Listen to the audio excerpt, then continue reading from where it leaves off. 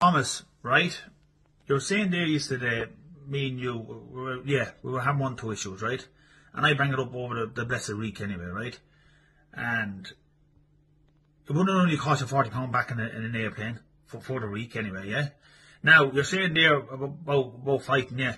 You can pay to put up with a dirty fight with me, and I dare anybody get involved in an era. I dare anybody, right? Because my name stands the thing that's always was. This is a nephew and uncle thing. I'm 40 years of age. But Thomas, I might finish with you over the 1-2 smart words. You said you pay for my daughter's wedding. You wouldn't have it in there to pay for my daughter's wedding. You cheeky cunt, you. None of my nephews will give me lip anyway, right? You give £300, Thomas, that's £300 will be here for you when you come here, right? That'll be get back to you, right? You're vexed over your brother Michael, but he's not here to defend himself anyway, right? You're vexed over your brother Michael. You should have came back more than the rest of the nephews I have. You should have climbed that reek with me, with respect. Threw me out fucking father, the brother line that I have. Thomas, I'm gonna knock fuck out you. You might be a skillful man in a bit of boxing, right? But I'm gonna knock fuck out you for once and for all. I'll put manners on you.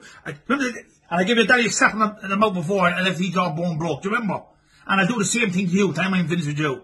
I'm 40 years of age. I'm not John Paul. And John Paul's calling the people to dice people names as well. I'm only starting with him as well. I'm going approaching him as well. And he stopped that as well. He bringing another arguments into it as well. I'm only starting with old John Paul over calling the people names. I didn't even know none of this was going on.